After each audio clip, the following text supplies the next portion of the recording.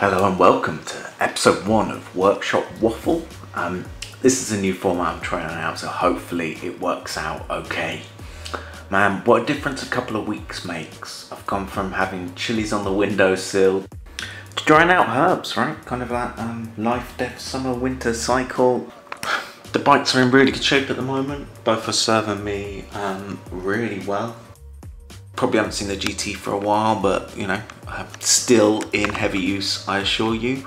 Planning on rebuilding the wheels this winter, so I've got this cigar box sort of getting ready with all the necessary wheel building goodies. So we've got tubeless tape, tubeless valves, grease for the nipples, linseed oil, just to dip all the spokes in, or new spokes in, should I say, that I might put in. And obviously a nipple wrench done. Alright, so that's sort of one. This is my Tax wheel building stand. I mean, it's no part tool wheel building stand, but it gets the job done.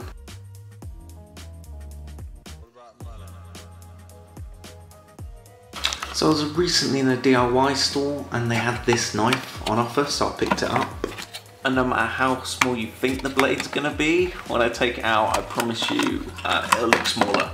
Look perfect for sort of mushrooming. You know, there's times you're sort of toasting marshmallows over a fire, perfect for sort of getting the barks off the sticks and all that good stuff. It's a little bit dirty because so far the only thing I've used it for is to sharpen my carpenter's pencil, but there you go.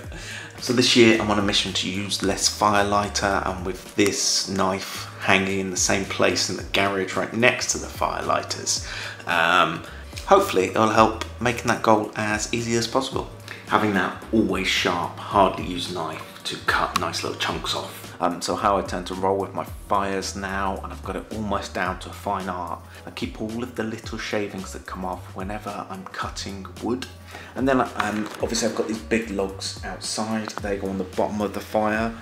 I actually have a mixture of hards and soft woods, so I can kind of start a fire with soft woods and then move on to hard woods.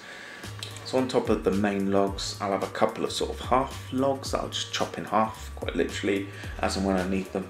And then what I will have is kind of smaller, sort of this size stuff. Then on top I'll use sort of something around this size. And then finally I'll put those sort of matchstick style choppings on top, so I can get away with using as little fire lighters as possible. They call it an upside down fire because it burns from the top down. And that's kind of what I go for, go it down to a fine art. I've only had a real wood fire for a few years, so it's been a bit of a learning curve, especially when it comes to, you know, how and where to dry the wood, etc. You can see I've got a nice drying rack, which looks good and also is functional, so that's great. And the only thing left to do here is to get a couple of decent wood axes. The ones I've got are kind of the cheaper composite ones with the soft axe heads. In other news, look, English painting, don't copy this, look, I built myself.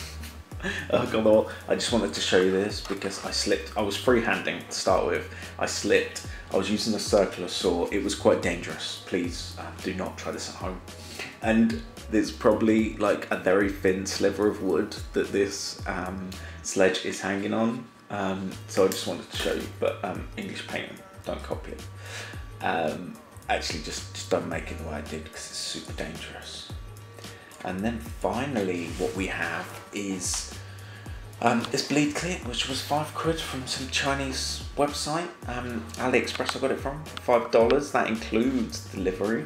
So it comes with kind of 2 syringes, lots of different bleed nipples. Quality wise, I will put it side by side next to a Shimano. So that is the official Shimano one, the light coloured one. The yellow one is the $5 one. There is clearly a quality difference. Yeah, I'm not even denying it. The Shimano one is of a higher quality. But you know, for $5, it has lots of different sort of connectors in there. It also comes with a couple of different bleed blocks I'll show you in a minute, and you just can't go wrong for $5, as long as you're gentle with it and you take your time. it will bleed your hydraulic brakes. And you get 2 of these syringes for $5. All of these connectors and the bleed blocks. So yeah, there you go. Okay, and that concludes Workshop Waffle Volume 1, bike maintenance and other man shit. Yeah, that's what I'm going with. If you've got any help, advice, life experience in the subjects we've covered today, please do drop a note down in the comments below. Unless it's around health and safety and, you know, cyclist sores, because turns out I live dangerously. Thanks for watching. Please remember to like and subscribe, and hopefully I'll see you next time.